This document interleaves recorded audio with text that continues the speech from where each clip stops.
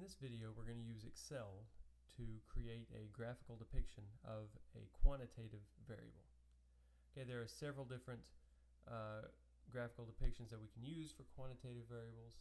The Ogilvy chart, another one is a box plot or box and whisker plot that describe the central tendency and the dispersion of a quantitative data set. But in our case, what we're going to do is just a basic histogram. Okay, histogram again gives us a measure of central tendency and dispersion, widely used in industry, widely used by a lot of folks. So that just makes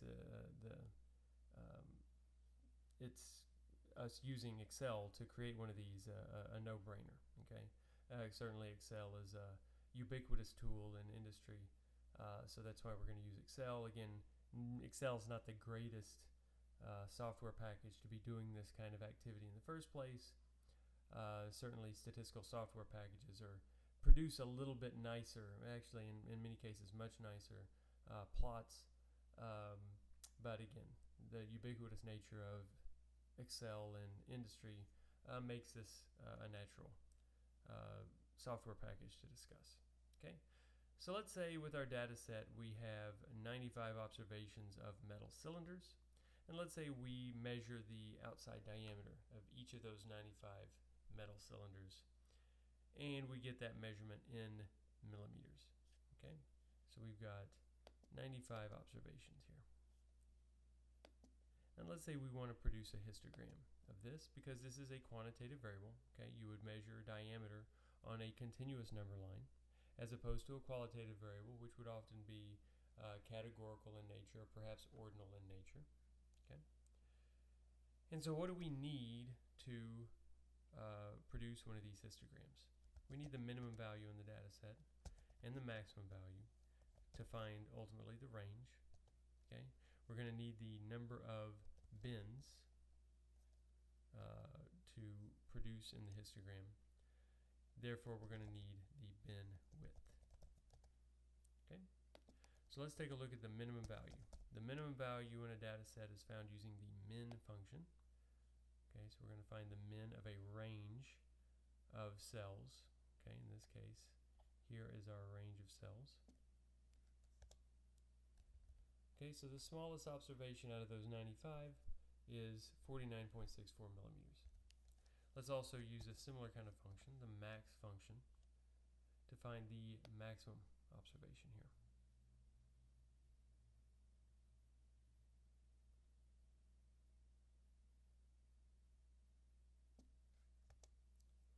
Okay, and we see that the maximum observation is 50.44 millimeters.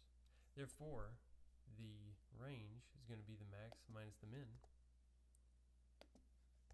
and that's 0.8. Okay, so the range of the data set is 0.8 millimeters. Now let's find the number of bins. A lot of different ways to find how many bins you should have in your histogram. I suggest using, as a rule of thumb or a heuristic, the square root of sample size. Okay, so the square root of 95.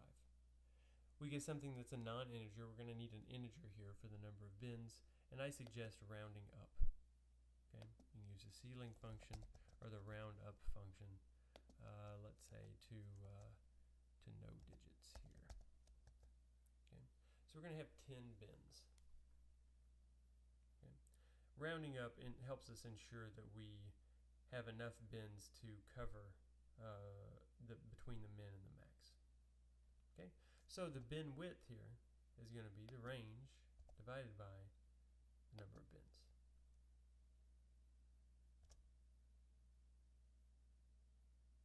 Okay, so we've got a bin width of 0.08. Okay, so now let's start producing our bins. Okay, so we've got 49.64. That's our minimum value. To that, we're going to add 0.08.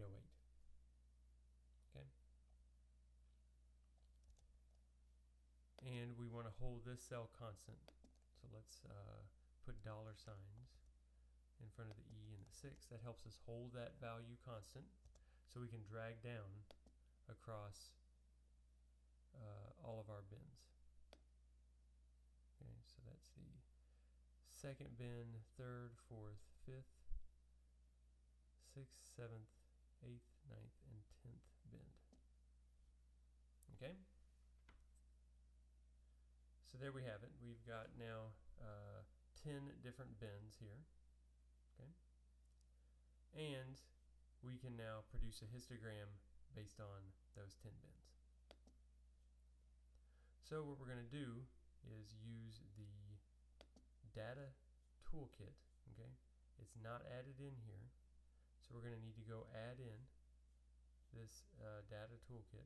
So let's go over to File, and we'll go to Options. Okay, we need to go to the add-ins.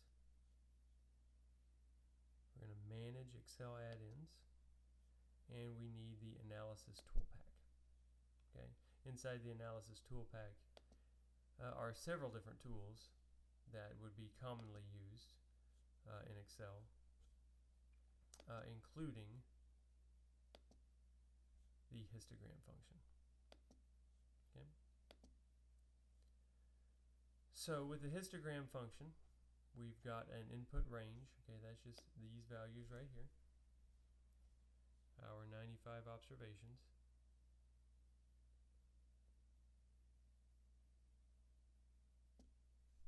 Okay. And now we've got a bin range. So we're going to specify the bin range based on what we want to see. And that would be these observations right here. Okay, the upper bounds on the bin range. Okay. If we didn't specify a bin range, Excel would just do that for us automatically.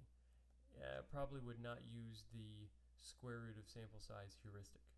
Okay, you would use something slightly different. Probably it wouldn't be too much different than what we're going to end up seeing. Okay, once we hit OK, the outputs are going to open up in a new worksheet. Okay, so once we do this, we see that there are 5 observations below 49.72. There are 11 observations below 49.8 to 49.72, inclusive of 49.72, and so on. Okay, so what happens here is technically in this histogram, 50.44, the upper bound on the bin width is not included. Okay, the upper bound on the bin width is not included in that bin as Excel performs this calculation. Okay. It says that 50.44, remember that was our maximum observation, it says that that would be in a different cell above, lying above our range, and it refers to that anything lying above our range as a more category. Okay, so we have a couple of options. One would be to look at our 10 different bins and add one more, this more bin, or we could just recognize that technically that one observation would lie here. Okay, we could kind of cheat the system a little bit and put that one observation in this bin because it is equal to exactly 50.44, the largest observation. Okay, so in here we have 95 total observations, and there's a frequency with each one of these. Okay, another way to think about this for depicting this in a histogram is to say that that lower bin represents 49.64,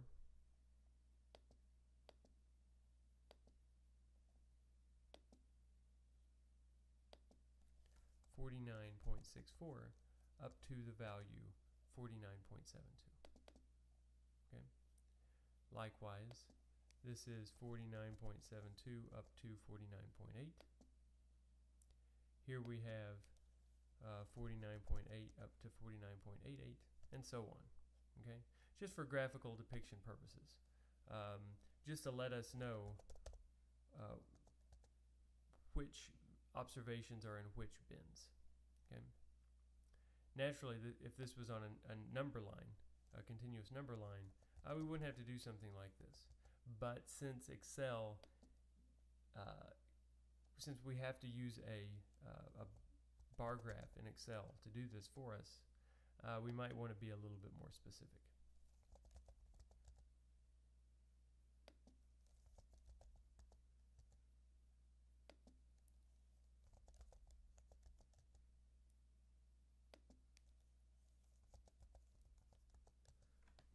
Okay, so now we have our bins. We have 10 of those, and let's create a bar graph of these observations.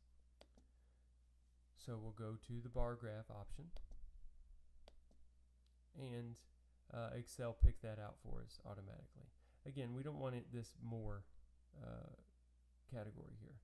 So let's go to let's right click on this thing, select data, and let's remove that last bin. And of course, I don't like this label, frequency. That's not very descriptive. And so now we have somewhat of a histogram.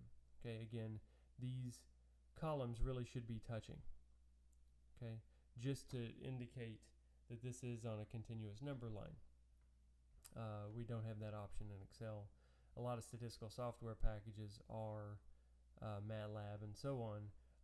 Would produce a more elegant looking histogram, but that's not what we have here. Again, this is just a very simple way to do this.